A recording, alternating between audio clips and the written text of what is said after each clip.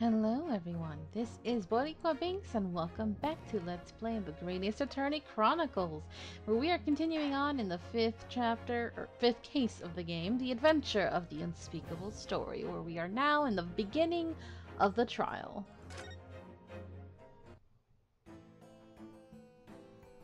Alright, so since last time, I did go back and re-listen to some of the voices that I did for these characters, and I'm like, okay, I got it. I wasn't too far off.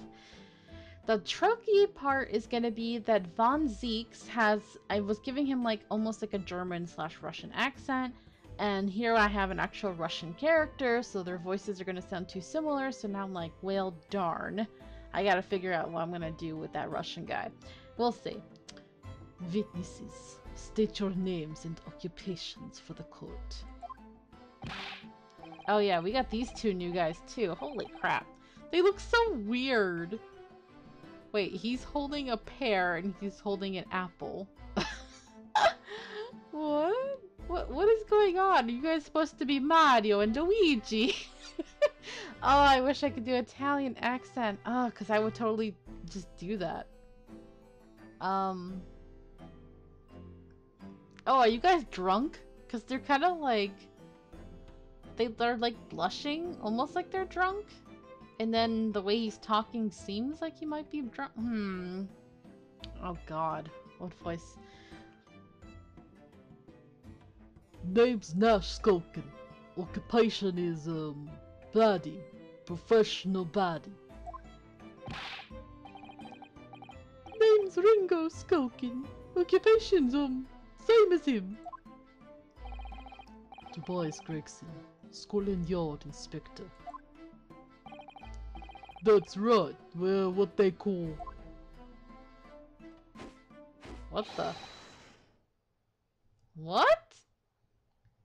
Gregson can't be your brother? What? The three Skulkin brothers!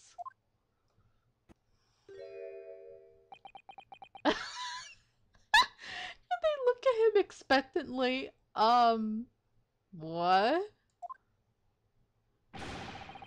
What are you looking at me like that for? Don't let me in with you lot.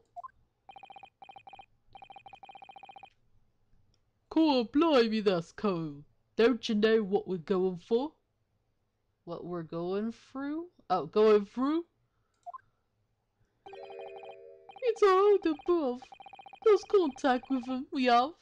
So we're scouring every shady corner of the capital. Oh, so... There's a third one who's even taller? And then last night we come across you. The very spit of the bloke.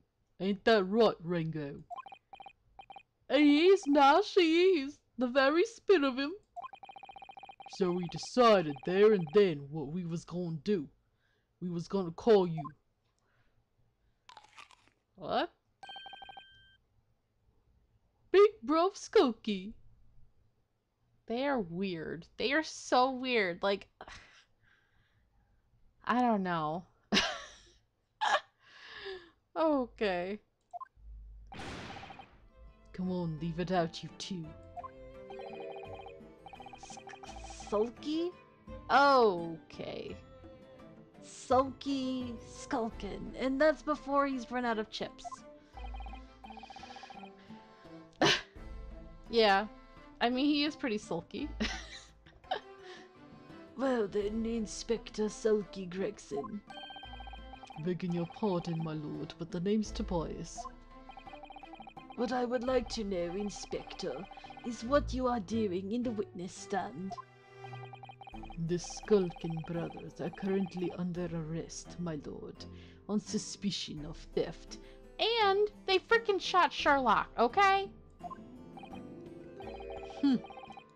Thieves, are they, these three? No, my lord. Begging your pardon, but please don't let me in with this lot.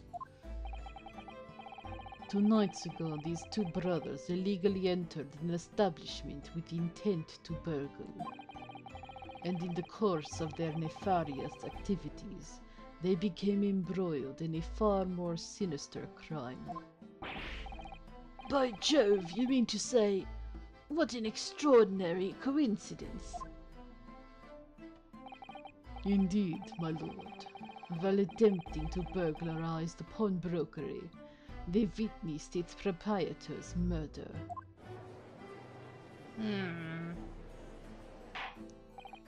So they got Ringo on a on a box. Order, order! The various trespasses of these brothers is not the subject of today's proceedings, though they will naturally face trial in the very near future. With your lordship's permission, I'd like to remain in the stand to keep these gents on the straight and narrow. Of course, Inspector. Skeptical as I am about the caliber of these witnesses, I will permit them to take the stand. Mr. and Mr. Skulkin, you will now testify before the court. Describe the events of the night in question, and what exactly you saw. Happy to. 'Cause the Skulkin's never skulkin'. Sure. Whatever. I don't know. I'm not really happy with the voice for the big brother. The taller one, I should say. Get out of it. He's like, leave me alone. This is weird. Okay, illegal entry.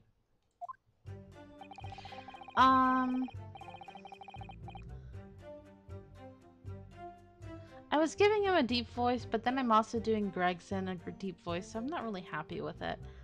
What else could I do for you? Let's see. Maybe if I try to talk like he's from Brooklyn or something. I don't know. Dang nabbit. I need to improve my accents. We was walking like that, you know, like, hey, we're walking here. You know? Like they're from Jersey or something. Ah, alright, let's see. We was walking down Baker Street in the small hours, and the gas door was ajar, see? Yeah, that's better. Why not? Why not? That's more fun. It was like some kind of sign, begging for us to go in, it was. But once we got inside, call blimey lummy, we heard a gunshot from the back room. We went to see what was what, but the door was locked from the inside. We never done nothing, governor. We never took nothing. We just left after that nice and quiet. No, you shot Sherlock. Stop lying. Terrible coincidence it would seem. At the precise moment these miscreants entered the property, an even more sinister crime was afoot. The witness's testimony is consistent with the crime scene in every detail. The door providing access to the storeroom from the main shop was indeed locked from the inside, and within, only the victim and the accused were found. Is there another entry? That's what I'm curious about. I must say, it does appear to be an overwhelmingly simple case. Still, the defense may cross-examine the witnesses now, of course. Counsel, if you please. Counsel? Yes. What's the matter, Bruno? Sorry, I was just stunned into silence for a minute by the blatant lies being told by that pair in the stand. Oh, bro, I tell you, it's not the first time you're gonna come up against people who just lie like that. I know that it's all nonsense because I saw it with my own eyes. I'll just have to expose their testimony for the pack of lies it is. Alright. Now that I've settled on voices for them, I feel better. Alright. We was walking down Baker Street in the small hours, and the golf's door was ajar, see? Alright, we're gonna press you, you liar. Hold it! The front door of Windibanks was ajar, you say? What time of night was this? Must have been about 1, right, Ringo? Yeah, I'd say so. Right, Silky? How would I know? The place would have been shut at 1 in the morning, just like every other shop in town. Well, it was pitch black inside, it's true. Ain't that right, Ringo? I'm not so sure, Nash. I seem to remember a little light burning inside. What about you, Sulky, me old mucker? Leave me alone. Oh my god. There definitely was a small lamp burning inside. That's what alerted us to the situation in the first place. And when these gentlemen ventured into the open establishment, the accused, Miss Gina Lestrade, already had the muzzle of her gun trained on the unfortunate victim. Objection! That is pure conjecture. Huh, perhaps, but it changes nothing.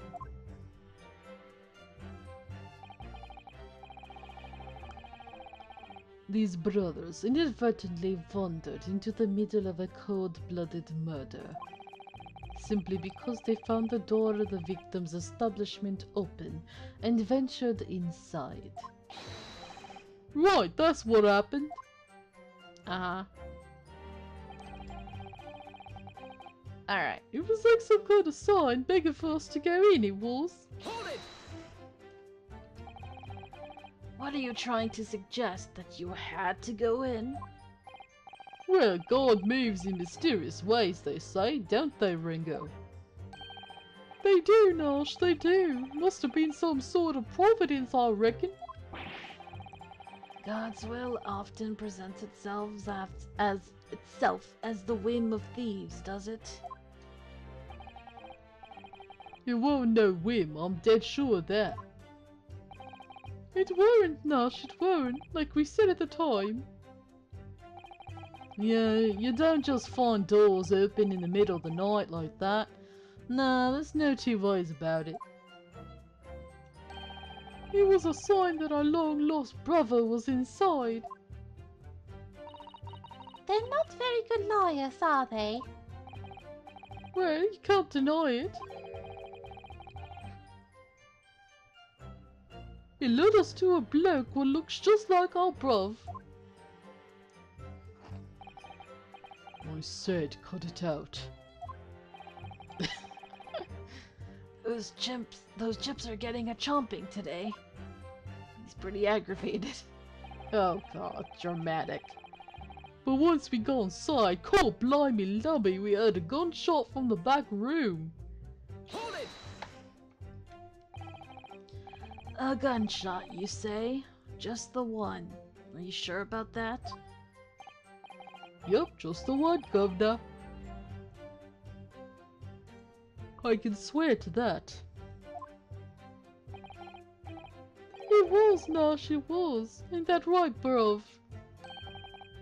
The firearm used belonged to the victim himself. Yes, Mr. Winterbank always used to leave his gun lying around in a counter. Quite, careless of him. Right, I remember. When we examined it, we found the revolver was completely out of rounds. That makes sense. Mr. Winterbank always used to say he only ever kept a single bullet loaded. That's true, I remember him saying that as well. So we can say with considerable certainty that only a single round was discharged from the firearm used as the murder weapon. Yes, my lord, we can. And I shall remind the court that the firearm in question was discovered in the hand of the accused.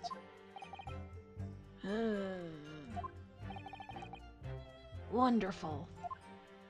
Okay. We went to see what was what, but the door was locked from the inside. Hold it! Do you mean the door between the main shop and the storeroom?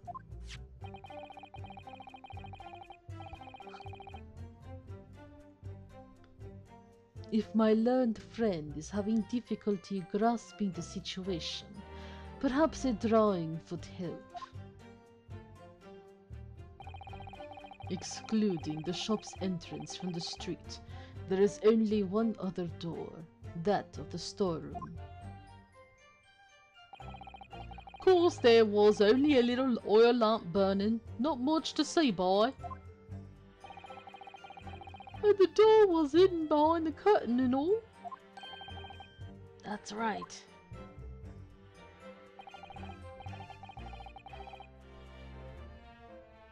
When we arrived, the door was mostly obscured by the curtain. Tell me, why exactly did you try to open that door? Eh? Any normal petty thief would run at the sound of a gunshot, I should think. Yes. Oh, well, you turn to your rabbit, Ringo. Or your turn to rabbit, Ringo. Well, Nash, yeah. I suppose you'd have to say we ain't normal, eh? Broadly speaking, humans respond in one of two ways on hearing a gunshot or scream. The timid flee, gripped by fear, while the courageous investigate to see if they might help. These gentlemen are of the latter inclination. My learned Nipponese friend, it would seem, is of the former. Wow. Alright, somehow I just proved that I was a coward that night. Sure. Thank you, councils. So I believe you all understand that the door was locked and could not be opened. Proceed, witnesses. We never done nothing, Governor. We never took nothing. We just left after that, nice and quiet. Uh-huh. I kinda... let me press. Hold it! You didn't do or take anything. Is that your story? Well, it was bedlam soon as, wasn't it? It was, Nash, it was. Didn't even have time to pull me dukes out of me Lucy lockets. What? So with no time to take your hands out of your pockets, Thank you for translating. you just left nice and quietly, you say? That's right, Governor. Nothing we ain't more than violence. Peace-loving nibblers we are, not bludgers. We are, Nash, we are. Never even pulled me dukes out me Lucy lockets. So you'd clearly like us to believe, Eh? Come again? as you fled from the pawnbrokers that night, did you not run into anyone else? And did you not fire a gun at that person? Saints alive, they fired a gun, you say? What the? Blimey, Governor! You ain't telling us it was you in the doorway? It was. Why the bleeding Nora? Did you mention that before? You were armed with a gun, and as you fled the scene, you fired that gun at London's greatest detective, Sherlock Holmes. They shot the great Sherlock Holmes. I did hear that, actually. There was a rumor he'd been rushed to a hospital. The great Holmes? That's beyond the pale. On the night in question, this pair were arrested by the police within minutes of the discovery of the crime scene. Their suspicious countenance rapidly gave them away. and then searched. A firearm was indeed found in their possession. Why do you have them as your freaking witnesses? This is shady as hell. Come on, man. Furthermore, the barrel shows signs of a shot having been fired from it. Like, what the frick? The prosecution invites his lordship to examine the firearm recovered from these brothers. But you were gonna stay quiet up until now, huh? Yes, indeed. Remnants of powder are on the muzzle, as you say, Counsel. The court will hold this weapon as evidence. There are signs that a single round was fired. This is... no, something's up. Now, my learned Nipponese friend. Yes? Here's to you successfully presenting the evidence. No. This feels like a trap. For yes, there are the telltale signs of spent powder on this gun, and a single bullet missing from the cylinder. But the prosecution demands evidence that it was fired at the scene of the crime under scrutiny in this trial. Objection! Oh, come on! Well, I don't need evidence. Because I was there. Objection! However, the rest of us in this courtroom were not. Oh, come on! Okay, okay, hold on. Hold on.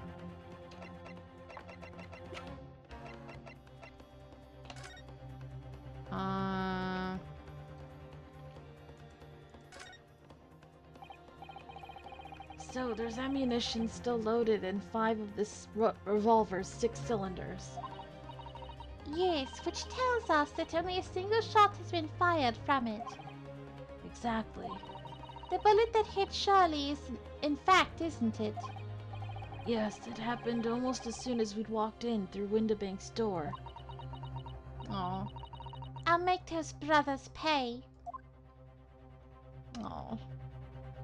Okay. Is there anything else that we need?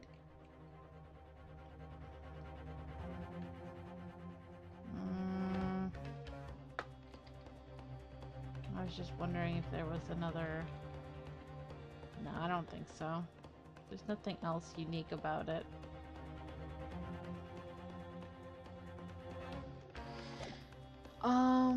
What about... shows the positions.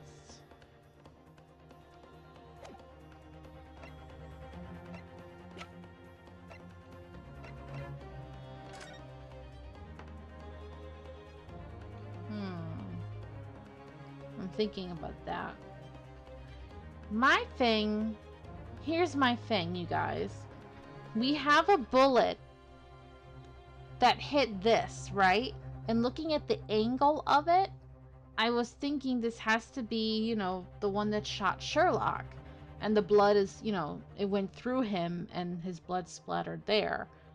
So, clearly from the angle, you know, whoever shot Sherlock, which is these two guys, were further in the shop and they turned when they walked in and they shot them, right? So I'm just trying to figure out how...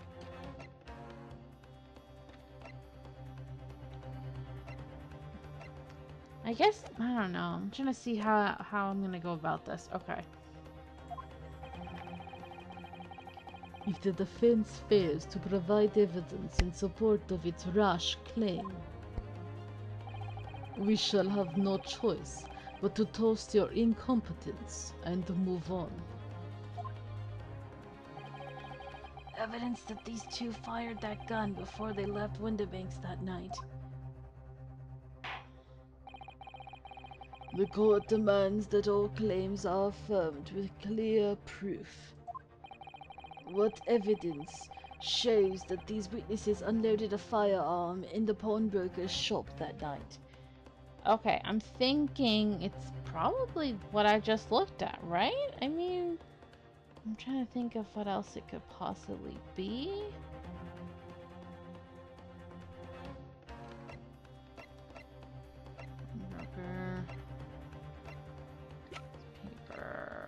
Because the gun is not gonna help. Gun.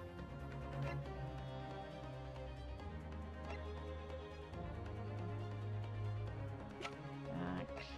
It has to be this, right? It just has to be.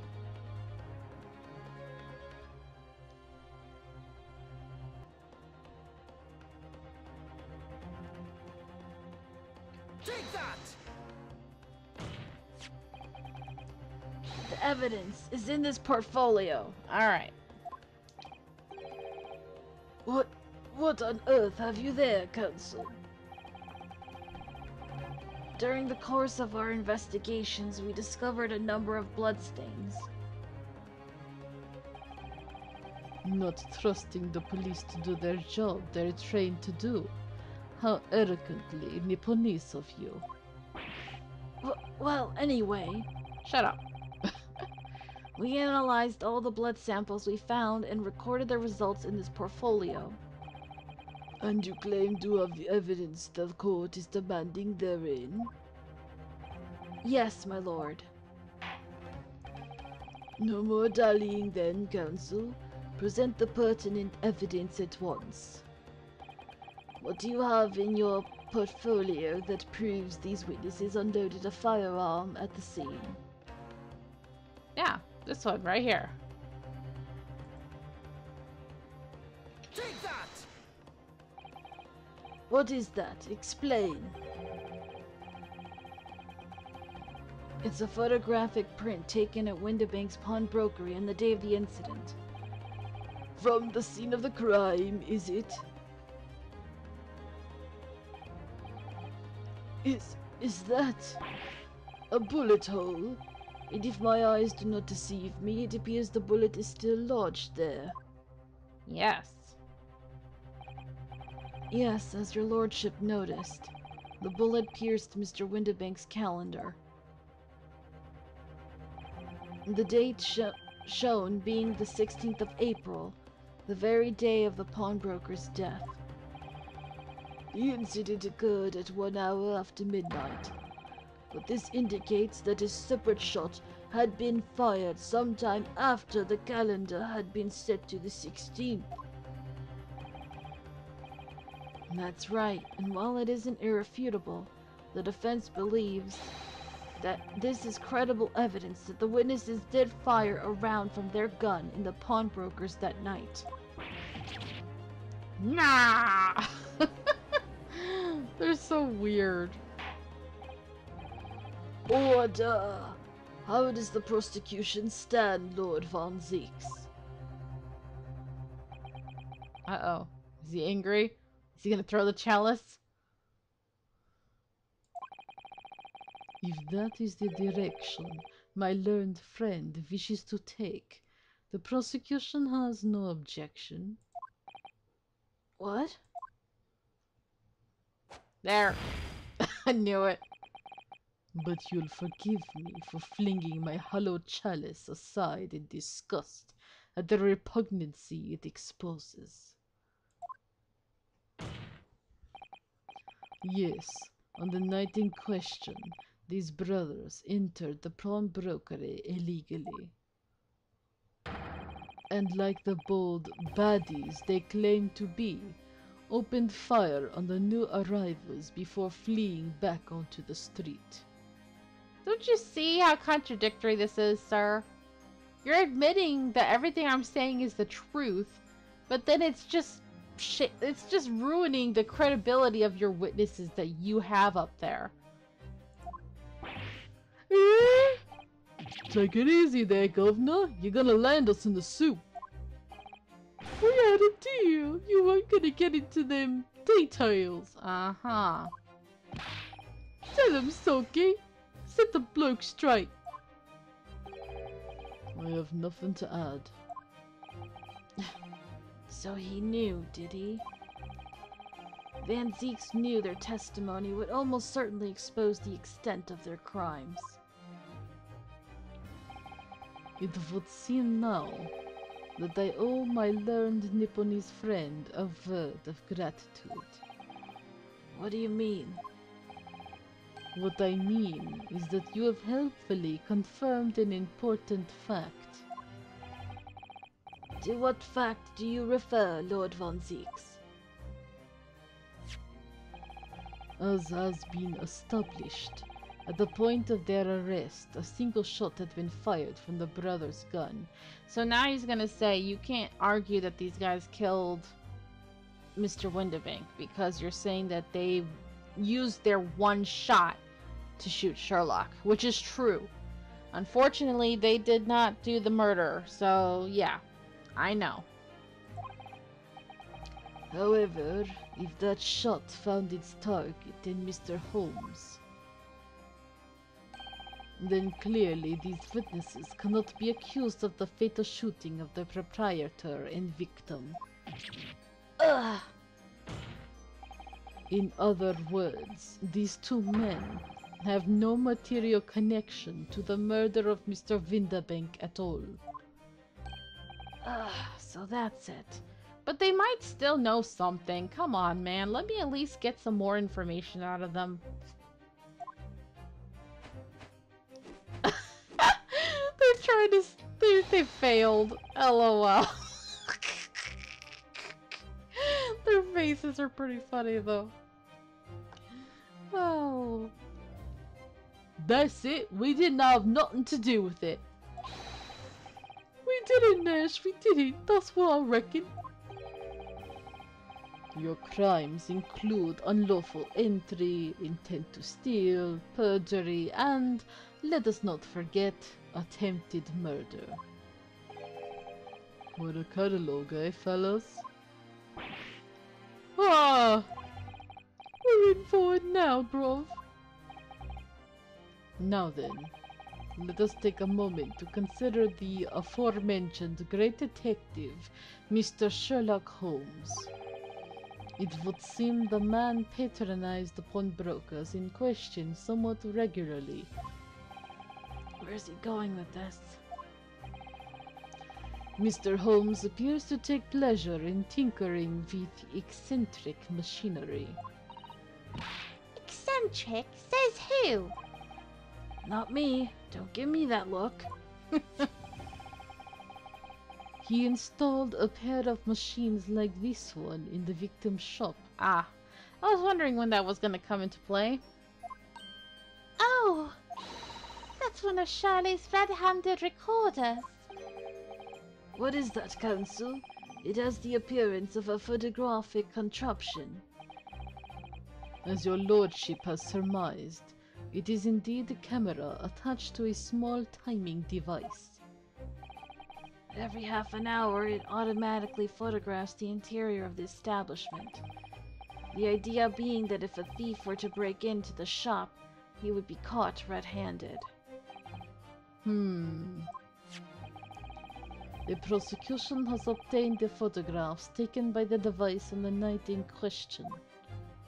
Okay. 8:30, 9, 9:30.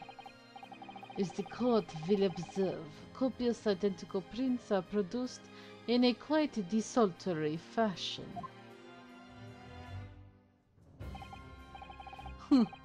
Rather prodigal, I feel. In fact, there are 2 such devices in the victim's shop, my lord. Okay. Let's look at the angles then. If I may refer the court to the plan of the premises, their respective positions are here and here. Oh, okay. Interesting. Not the best angles, but do what you gotta do.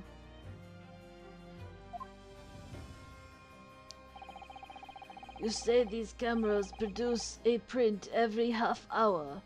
I'm afraid I fail to see how that would help if the anticipated thief conducted his activities in one of the many 30-minute intervals. Gosh, I'm getting war flashbacks to Danganronpa V3 about camera intervals. Oh, Lord.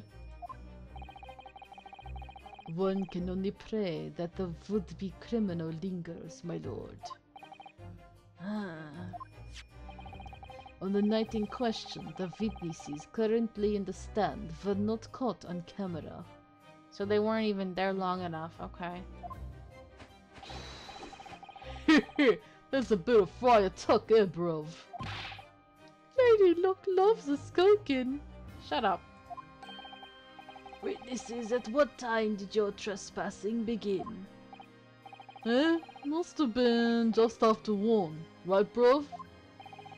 Must have been, Nash, must have been. Yeah, just gone 1. In which case, minutes before these brothers entered the establishment. What scene might we expect to see within the shop? Let us examine the evidence. Oh no! Gina! Ah. Dagnabbit, Gina. Why? This is probably her forcing him to let her go into the back room. Oh, Gina, no. Good lord. It's the defendant. Miss Gina Lestrade. Dagnabbit, Gina, that looks really bad. As the court could clearly see.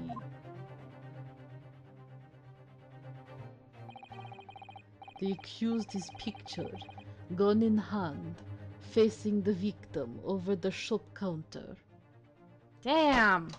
That sucks.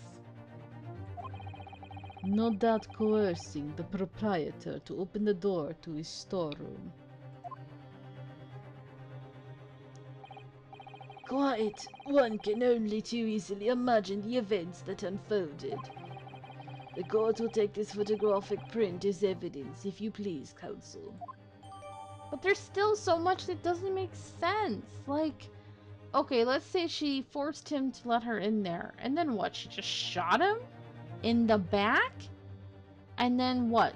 Fainted? And just stayed there in the locked room instead of running away? Like, so much of it just doesn't make sense, you guys. Even if she wanted to steal, what is her motive for killing the man, you know? Y'all don't have common sense. Ugh. I can't believe it. Ginny. In short, the accused is the only person who could possibly have killed Mr. Winterbank. Ah, damn. That's bad. Who's this? I say, my lord. Oh. Oh? Well, I am curious now what you have to say. But okay, let's leave this episode right here. I think we've gone far enough. Thank you so much for watching. I hope you're enjoying this. I hope the voices I'm giving the brothers is fine, because honestly, I don't know. I was trying to do one thing, and I was like, no, I don't know. But anyway, oh, this case already is going like, ooh, oh boy. But I'm enjoying it. So thank you guys so much for watching, and until next time, hope you have a nice day. Bye!